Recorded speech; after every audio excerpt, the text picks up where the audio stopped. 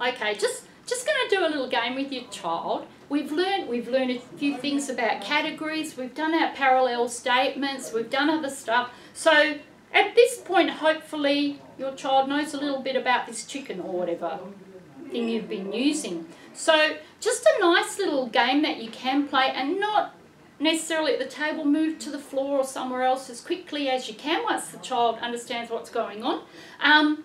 So with this one, you'd look at turn taking, and it depends on where your child is. This is called to teach them some skills. So you might go to your child, they cheat too, so make sure everything's good. So you might go, cover your eyes. Now obviously you would prompt them to do that or teach them how to do that. The main aim is to get this thing under the cup without them seeing. Okay, hands off. Okay, so then you just be like, what's in here? Peck, peck, peck. Is it a chicken? Have a look. It's a... Woohoo! It's a chicken! Alright. Your turn, you pick. And then they just go through that. We don't. Right, but coming back to the...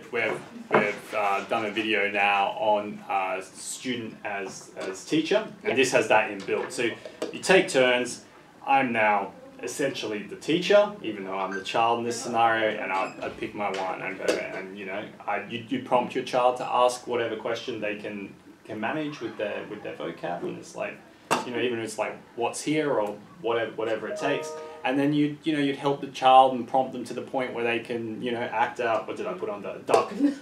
Yeah, duck kind of has wings as well. And a very important, and this is actually a really cool thing, because a lot of times when you get the child to act it out, they're going, it's a duck, it's a duck. And I'm like, no, you have to give me clues, because I usually try and tell you. So that's when you might try something that's going into it very simply, something called priming, which is very cool. It's just about getting them to know everything about the thing before they put it in. You lose that aspect of secrecy, but you'd be like, it's a duck do, it does this, it's got feathers, it's got, talk to 3 or 4 aspects of it, and then you might even help them with putting it under there and then acting it out. So you'd help them know about a duck. What's there?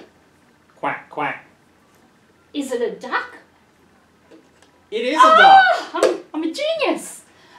Yeah, so put a lot of energy, a lot of fun, and help them. There's a lot of different concepts and things they have to do there. And there's the game playing, there's the term taking. It's a very nice thing to do with your children. This task isn't necessarily teaching any new skills in an explicit way, but it's combining so much of what we've already done into, and it's wrapping it up into, this is a really nice social turn-taking game. There's so much of what we've already done is being injected into this. There's a bit of theory of mind, that concept of, because, you know, I know it's there, the other person has to know it's there, but of course that's not the case. There's labeling, there's, the charade element is a really good social interaction. So, well, especially given that often a lot of our children can be bad at role playing. And that's where this sort of thing, as long as you've got a big enough cup, can go to things like, oh, yeah, I'm giving you something to get some vegetables. So you go into guessing games and inferential stuff, and you can just build the skills that you've performed here.